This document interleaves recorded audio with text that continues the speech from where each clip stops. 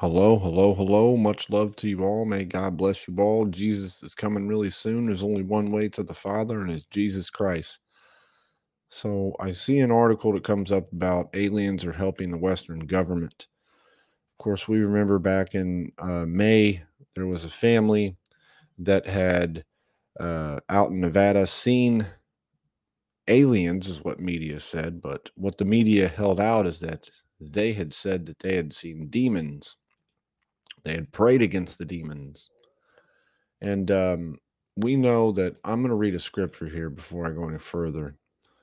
Um, in Ephesians 6:12, it says, "For we wrestle not against flesh and blood, but against principalities, against powers, against the rulers of the darkness of this world, against spiritual wickedness in high places."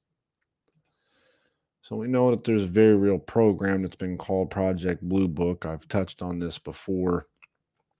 Many articles and files that have talked about unidentified objects that they have seen in the sky. We know that there's been many hieroglyphs and stuff in Egyptian times, the Hittite times, Canaanite times, where they have shown all these hieroglyphs of objects in the sky that have come down, that have shown them things. But we see that on Jerusalem Post, they said that aliens are helping the Western governments develop spacecraft. Now it says, are there extraterrestrial beings residing on Earth and assisting Western governments in construction of spacecraft? A UFO expert, Paul Askoff, seems to think so. He asserts that a race of gray aliens arrived during World War II and has been actively involved in developing development of flying saucers ever since. This guy is an ex-military officer and current member of the British UFO research team, and was featured in a Daily Star, stating that there are several authors and investigators who believe that the Western governments have been working with gray aliens to such an extent that advanced technologies have been passed down to them, and our ongoing dialogue and cooperation even exists now. Of course, what are some of the breakthroughs they've said? Fiber optics is how we have a lot of our internet now. Microchips, like how Elon Musk is trying to do, synthetic fiber Kevlar for the military, stealth technology for the military, and even their own flying saucers. I've done a video where I've shown some pictures of some things that we had caught in the sky on top of a mountain before, too, that would resemble what they call a flying saucer. So the thing is a lot of people are saying the Western government has worked with them. There's a video on here where they talk about there's a sister um, property called Area 52, where Area 51, where they test things, then they take it to Area 52 to finalize. Um, Crazy. Now, it's sitting here talking about there is a book called The Real Story that reveals individuals that have encountered the Men in Black. And no, we're not talking about Tommy Lee Jones and Will Smith down here. We're talking about Men in Black, where there was two groups of them. One of them, they try to confirm what the witness seen, and they leave without being too intimidated. The second group, on the other hand, they get intimidating, and they try to tell the witness that the evidence, written or photographed, will be destroyed and never spoken of again under any circumstances, or dire consequences will follow. So, a common thread of witness testimony of visits by the Men in Black are they don't show ID. They don't actually state which governmental development program they work for, and they appear like robots. They suddenly appear, disappear. Weird.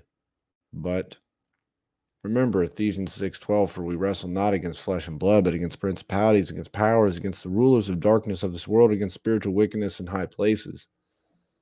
So it wouldn't shock me if Western governments are working with some spiritual forces of other worlds, spiritual forces, fallen angels, and giving them all the technology they have. Also in Israel, we see that the Islamic Jihad in Iran is arming Israeli Arabs in Judea and Samaria to destroy Israel. There's ongoing conflicts that are going on over here in Israel, and we need to continue to keep them in prayer. The leaders of the terror group Palestinian Islamic Jihad and Hamas recently met with leaders in Iran, and they spoke to the media about the Islamic regime's role in the war on Israel.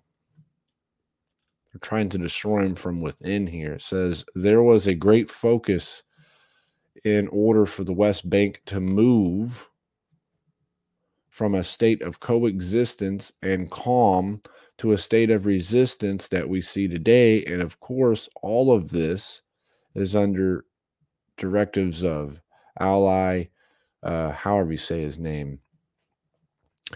But explaining the conclusions resulting from this recent meeting with the Iranian supreme leader, during our last meeting with him in Tehran, he renewed the call. Oh, that moved on me. He renewed the call for the development of resistance in the West Bank. The West Bank has been a really huge target for a lot of terrorism. So it says actions have been performed and plans have been consolidated in order to arm the West Bank, Judea and Samaria, and create a change in direction regarding everything connected to Palestinian situations. Continues to ramp up over there. It says that he predicted Israel would cease to exist as a result of Iran-backed terrorism. We know this has been a plot for Iran for a very long time to completely eradicate at all costs Israel. They want them wiped off the face of the earth. We know that Israel is going to be a very big target when it comes to end-time prophecy. And we know that Israel is continuing to be threatened by places like Syria, Hamas, and Iran, and all these. And we know eventually that the Magog and Gog alliance is going to form, which we've slowly been seeing taken in place with Turkey, Syria, Iran, Russia, and China all trying to join together for,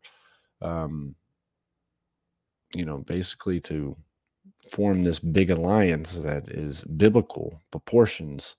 So either way, we keep our focus on Jesus Christ, the only way to the Father. We know that we are living in the biblical timeline that we see the Bible predict. We know that, for instance, these alien things that they're really pushing is to be a distraction. It's to be a distraction. It's to take away from the fact of our blessed hope.